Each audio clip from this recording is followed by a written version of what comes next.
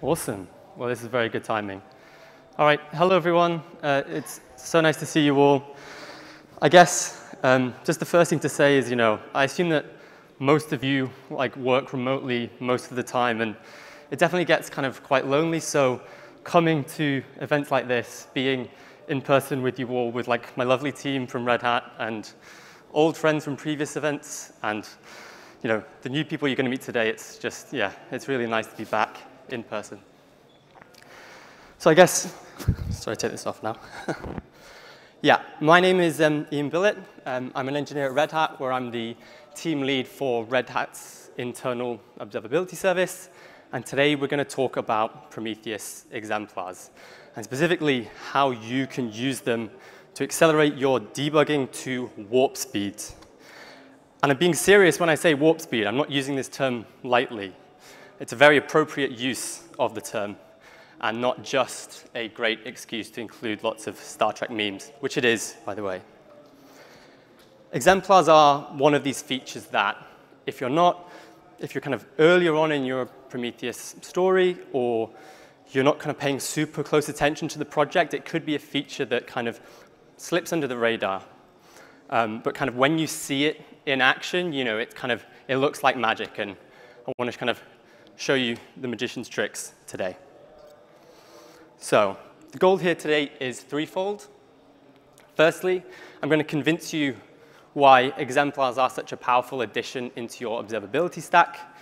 And kind of as with any change that you make to production systems, it absolutely has to be worth it. It has to be worth the investment in time and effort and energy. And I'm going to construct that argument with you. Secondly, we'll then go on to talk about the actual mechanics of exemplars, how they work, how they're ingested, how they're stored, the real nuts and bolts of how exemplars work. And then finally, we're going to see some exemplars in action. And I sacrificed the pan au chocolat to the demo gods, so fingers crossed for that one.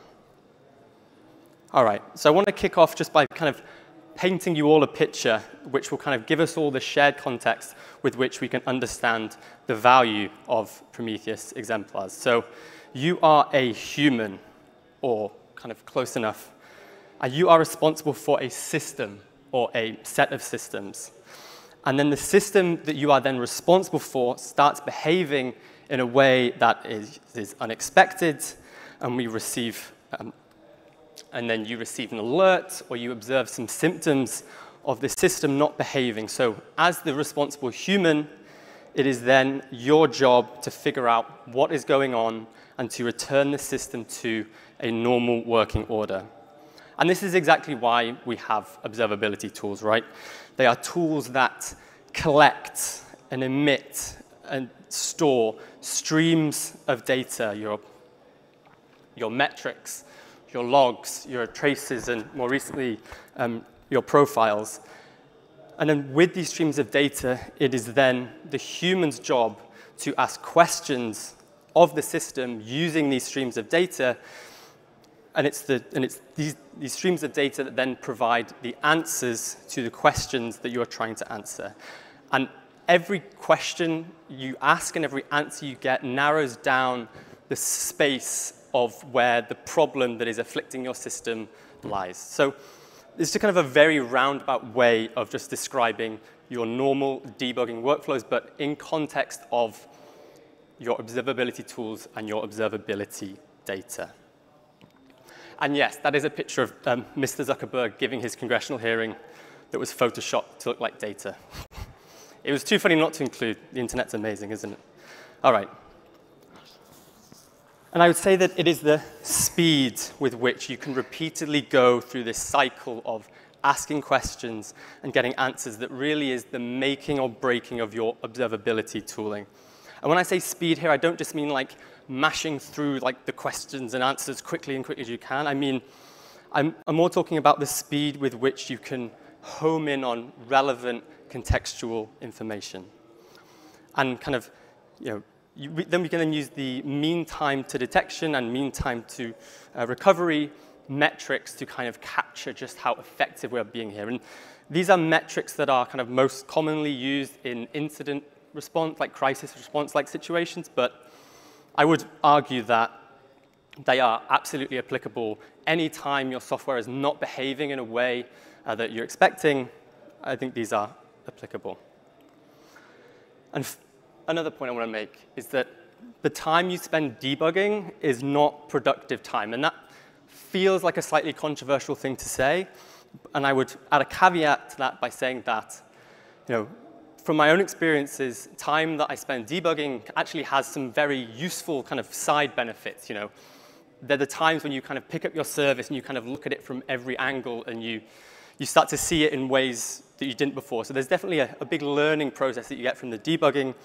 I guess the point I'm making here is that the opportunity cost of that debugging is always quite high. There's almost always something better you could be doing with your time, something more productive, but instead you're debugging this problem. And the final point I want to make here is that your time is incredibly precious. Like in engineering organizations, I'm going to assume this is true of most of you, that the human cost is the biggest cost that those organizations pay out. Thank you very much. And I read I've seen an article that said that on average, the average engineer only has 30% of your time in your kind of working week is focused engineering time. A disclaimer, I didn't know if that was backed up by any data, but it kind of feels intuitively correct. So the overarching point I'm kind of making here is that finding and eliminating inefficiencies in your debugging process is not only good for you, it's good for your organization, it's good for everyone. Okay? So, next question is, how do Prometheus Exemplars help us achieve a better efficiency in our debugging process, and what is the magnitude of this efficiency gain that we can get by using them? So, when you're in this debugging loop of asking questions and getting answers, very often the piece of information you require to answer your question will lie in a different stream of data than the one you are currently focused on. For example, you see that a metric that shows increased request latencies. So you go and then you need to find some tracing data which kind of breaks down these latencies. And it helps you answer the question of where is this latency increase going from? And I've been there many times. You kind of looking at Prometheus and you're like, okay, where is the tracing bookmark production URL? Okay, it's there. Okay, how do I log into Jaeger? What was the Jaeger syntax? Blah, blah, blah. There are all these steps you have to go through in order to get the answer to the question. And it is this process, this switching of context that I think is a small period of time, but is actually incredibly costly.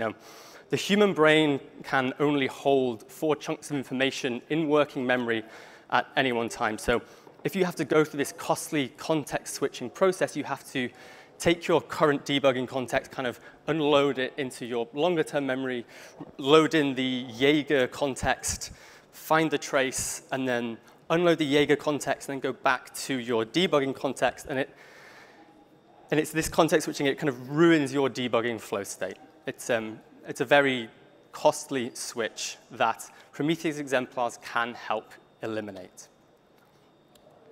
The documentation says that exemplars are references to data outside of the metric set.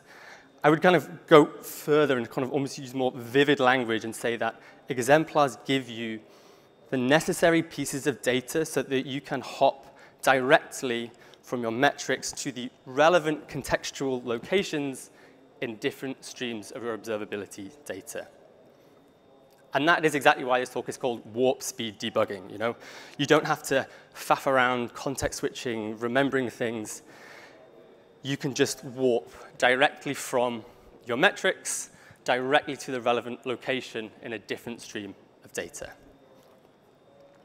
Final point I want to make here is okay, that sounds cool, that sounds helpful, but just how helpful is this? So this is going to sound silly, but I think of this almost in terms of swimming pools.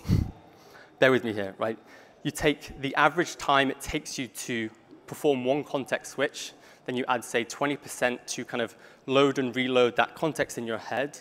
You then multiply that by the number of times you do that in a given time period, and then you multiply that by the number of engineers in your organization, and you kind of defining a volume of size of inefficiency that your organization goes through. And it's like a net negative cost that you're paying, so it's like a volume that is underground, so kind of swimming pools. And this just kind of gives you, that's a way to think about just how useful Prometheus Exemplars can be to you and to your organization. All right. Yeah, and there's always a relevant XKCD. OK, captain's log. Convince everyone to use exemplars. I'm going to mark that one as done. So now let's talk about the actual mechanics of exemplars. All right, first question is, how do you create an exemplar? OK, and this is done when you are instrumenting your application code. So effectively, it's like the client libraries make it very, very, very simple. When you are making your observation in the instrumentation code in your application, the functions that are provided just observe with exemplar. So you just make your normal observation, but you also can supply a Prometheus label set, which you can think of just like almost like a very simple JSON dictionary. And kind of in this instance, this is taken just directly from the Prometheus Golang library. We are kind of observing this value with the label of dummy ID and like a random integer. OK, so that's how you create an exemplar in your application code. Yeah, there it is. So once we've defined an exemplar in our application code, how do we get that into Prometheus? Well, if you think back to your Prometheus 101, you remember that Prometheus operates on a pull-based model of data ingestion. This means that Prometheus kind of goes out to each of its targets, the things that it's configured to scrape, and then requests the metrics page, which is a text page, which kind of looks like this in the normal case, which includes the metric label set, the set of data that uniquely identifies that metric, and then the value. So that's standard Prometheus without exemplars. So after you have instrumented your code, just as we saw that previous example, what happens is that in this format that the application presents to Prometheus for scraping is that it appends some extra metadata. So this is the exemplar label set that we defined in the instrumentation code. And then you have the value that was observed and the timestamp that it was then observed at. So that's what an exemplar looks like in terms of the exposition format. But this model has a couple of nuances that I just want to call out here. The first one is, let's assume that your server is serving, say, 10 requests per second, and every request is being observed with a set of exemplars. But your Prometheus server is only coming around to scrape that metrics page every 30 seconds. So what's going to happen here? And what you find out that happens is that only the most recent exemplars are captured.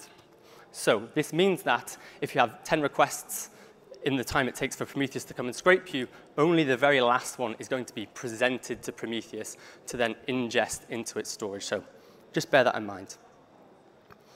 The second nuance you should be aware of is that exemplars are not supported in the bog standard Prometheus exposition format, but they are supported in the OpenMetrics format. And these formats are very, very similar. This isn't something to be worried of. It's just something to be aware of.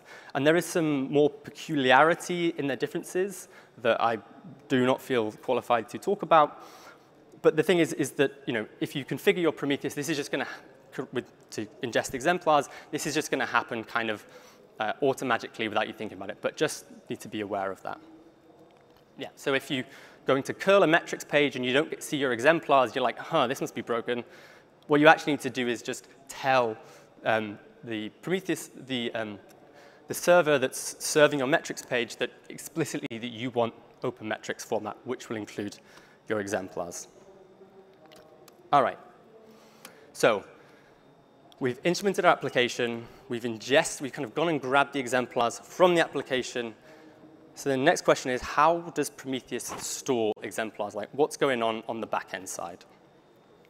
So within the TSDB, our exemplar data is stored in a fixed size in-memory circular buffer is the terminology used in the documentation. And the size of this buffer is controlled by the max exemplars configuration option. What this means is that Prometheus will just hold on to a set number of exemplars at any one given time, and that when a new one is added, you'll lose one from the back end, so you just have the most recent ones in memory at any given time. And things being in memory then also mean that there may be troubles, there may be difficulty when your Prometheus restarts. So exemplars are not persisted in a long-term fashion like Prometheus blocks are. You do get the persistence of the WOW, which is the write-ahead log, which then, what this effectively means is that the most recent 2 to 3-ish hours of data is like there on disk, so that if your Prometheus server restarts and starts back up, you will read all that data back into memory. So if your Prometheus restarts, you will get the 2 or 3-ish most recent hours, but not the longer term ones, because they were just in memory and they're kind of lost. All right. Don't forget, exemplars are not enabled by default in the Prometheus server. They've been in the main branch, since version 2.26, which was about March last year. But there's still a feature that is marked as experimental, so you need to explicitly enable it. That will definitely catch you out if you come to use exemplars. OK. So once your exemplar data is in Prometheus, the next thing we'll want to do is actually get hold of that data. So how are exemplars queried? So very, very simply, Prometheus exposes on get and post methods the query exemplars endpoint. Super, super simple. And to this endpoint, you provide a query. You provide 3 things. You provide just a standard Prometheus query. Any query doesn't matter. The start timestamp and the end timestamp. So what's kind of going on behind the scenes here is that Prometheus is taking this query. It's then, with this query, it's parsing out the selectors, like the label sets from this query. And then with those timestamps, it's going through its circular buffer and kind of pulling out all the exemplars that kind of match those criteria, and then returning this to the user. It's very simple, but the final question that I then want to address when we're talking about the specific mechanics of Prometheus exemplars is how can you walk between the data streams? Because it's all very well having a HTTP endpoint that gives you JSON back, but in reality, that's not going to give you a real first-class debugging experience. And so the answer to this question, at this point in time, is simply Grafana. No, this is Prometheus Days isn't GrafanaCon, so I'm not going to go into it in loads and loads of detail. But and the point in Grafana specifically is in your Prometheus data source settings. And when I show you the demo, we'll kind of show you what I mean by this. But that is the point that you tell Grafana that you're interested in exemplars and you're interested in linking them into other data sources. And Grafana does kind of, I said I wasn't going to talk about Grafana, but it kind of does 2 neat things with the data sources. It lets you define an internal link and an external link. So an internal link will basically allow you to hop from that exemplar data to another point within Grafana, but it also lets you basically template into URLs your exemplar data, which will link to a place outside. So we'll see that in action, hopefully. OK. Internal versus external. Yeah, and I was bumping into a bit of trouble with the URL templating in Grafana. It wouldn't let you have all of the global variables like the timestamps. It just seemed to be just the value raw, but I'd be happy to be corrected otherwise if other folks know better. All right. And I guess the final point is that all of the code I wrote for the demo that we'll kind of show you here is just available in that repo. It uses a really neat framework that allows you to run Docker containers from your Go test that my esteemed colleague Mate and Jessica are giving a talk on, so I'd definitely go and check that out. Yes, all right, demo time, the time where it all goes wrong. Okay. Okay. So for this, okay, awesome. Okay, so for this demo, what we've done is we've written a very simple server that basically just calculates Fibonacci numbers. It just picks a random number and calculates that Fibonacci number, and then kind of exposes metrics and traces and logs, but we're not going to go into the logs. And then these are then ingested into Prometheus. I'm using for the metrics, obviously. I'm using Grafana Tempo to ingest the metrics, and then obviously using Grafana to visualize this all. So I'm kind of looking at it from here. So this is my Prometheus data source in Grafana, and I've done this in configuration, but we'll show up here. This is the crucial bit here. This is the point in your configuration at which you tell Grafana how you want the exemplar data to link to other pieces of data, other streams of your observability data. And we have our internal link that goes to Tempo using the trace ID, and then we have our external link that's linking to Parser, which is the continuous profiling tool. So then we'll just kind of just pretend like we are going to query for a, oh wow, this is not good ergonomics if I'm just like. Okay, so let's then just do the very simple example of wanting to look for the 95th percentile of my demo metric that I'm exposing, and you'll see here what this data looks like. So all of this is just the normal line that kind of you draw. But what's really cool is that after I've enabled exemplars and I've ingested them and I've configured all the things to the right level, these little green triangles are that exemplar data. So what's really neat is you write this quite high level, aggregate level metric, but then it then gives you the possibility of taking individual specific points that relate to relevant contextual pieces of relevant contextual locations in other streams of data. So just take, for example, this data point, and it kind of gives you the option to first query with Tempo. So let's just see what it looks like. So, and then you see straight away that trace. You can see here, this is us calculating Fibonacci numbers that is almost as pointless as Bitcoin mining, but perhaps not so much. That was actually probably the most controversial thing I'd say in this talk. All right. And then, looking at these traces, we were then calculating. And the steps I would have had to have gone through to get to this point would have been such a pain in my neck. But, it's just a one-click. And that one-click hop, that one-click warp is the prime debugging experience here. But the other cool thing, so that was an internal link to Tempo. But the other cool thing that I will show you is just, by templating, you can template into this external link, which then just links me to a totally different data source that then lets me dig into, where's the icicle graph? That's the real, there we go. And then it's a contextual warp to another relevant place in a different stream of data. But for those of you that are hawk-eyed, you'll realize that this is not actually the thing that was running, because this is just on the parser's demo. But the templating works, and you can link to an external source. So that is how you would do it. It looked a lot like that. It's really cool. It is warp speed debugging. Cool. And with that, that's all I have to talk about today. So that's all, folks. All right. Thank you, Ian. Are there any questions in the room? I saw someone typing on Slack. Oh, yeah, there. Question from Slack for you. All right. What magic was that? I was about to see the demo and it went to the big... Oh, that was a streaming question. Sorry about that.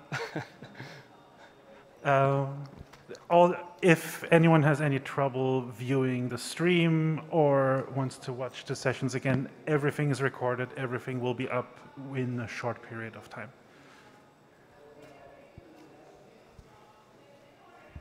Thank you.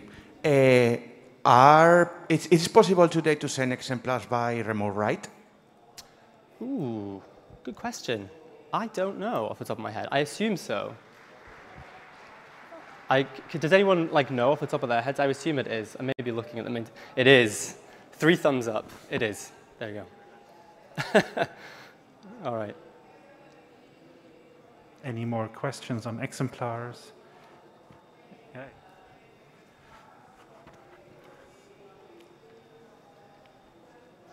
Thanks for a nice talk. Is it always like this that the client libraries would expose the last exemplar?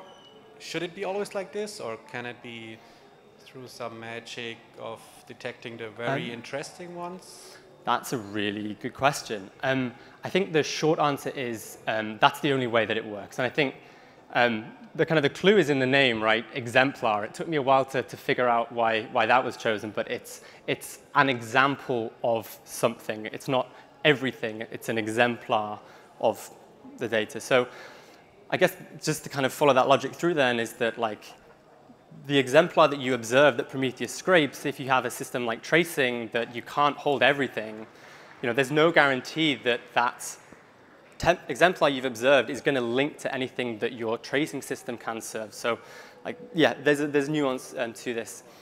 But about the most interesting thing, I don't think you would know a priori, before Prometheus has come to scrape it, if it's going to be interesting or not. So, and that would get a whole complicated.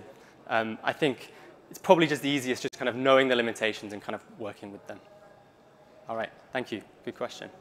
Embrace the randomness. And there's another question. Thank you for the talk. You mentioned that only the latest exemplar is stored, right? So is that the latest per set of label set? For a particular label set, the latest value will be stored, the latest exemplar? And if that's true, let's say a particular metric was raised with the exemplar, and for the next 5 minutes, there was no new exemplar. So will that exemplar be sent out in each scrape to Prometheus? Okay, I think I get what you're saying there. So we're talking about in the code that the application, the instrumentation code, it's just, so it's on the label set basis. So if you have a really broad histogram that has really, really long and really, really short, and it's only very rare you get a really long one, that will persist indefinitely between scrapes until another new one comes along to kind of knock it off its perch, if you see. So, and I believe, at least until the process restarts or whatever. But on the Prometheus side, the back-end side, I believe that the exemplars are identified by their label set that you ingest with. So it's similarly to the application side. Yeah. Cool. Really good question. Another question. Wow. Very interesting topic. Are there any plans that Prometheus will persist those exemplars? Another excellent question that I do not know the answer to, that I look towards the table of maintainers. I would think probably that the overhead required in terms of storing and serving those would be too high. In a similar way that that tracing kind of can get very, very big very, very quickly. I would imagine that there'd be a similar constraint felt on the Prometheus side. And what is the use case of this? Is it it seems to be geared towards a very almost recent 2 or 3 hours, and if that's good enough, and you don't have to go down this long winding path of storing them in the TSDB and serving them from the TSDB blocks, then that just feels like we're kind of getting 80% of the goodness for 0% of the work, as it were. So I would raise an issue on the Prometheus repo and kind of see if any smarter folks have any smarter things to say. Cool, great question, thank you.